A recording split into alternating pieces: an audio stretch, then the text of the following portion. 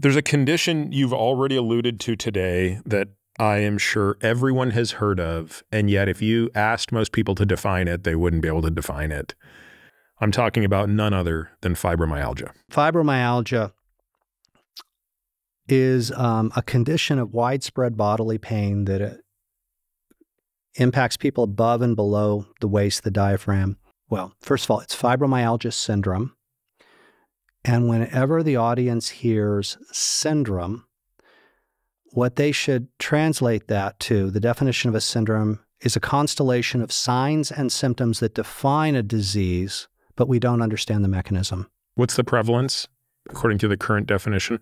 What I can tell you, just to give a frame of reference, chronic pain, we think there's 50 to 100 million Americans with chronic pain. That's a huge range, and it depends on the way you ask the question. Of that 50 to 100 million, the most common chronic pain is low back pain at about 28%, neck pain 16%, headaches around 16%. Societal burden of chronic pain is terrifying. It's astounding. But when you put it all together, you're dealing with $500 billion. It's more than diabetes, heart disease, and cancer combined. And so what is the management for these patients? Is this a curable syndrome,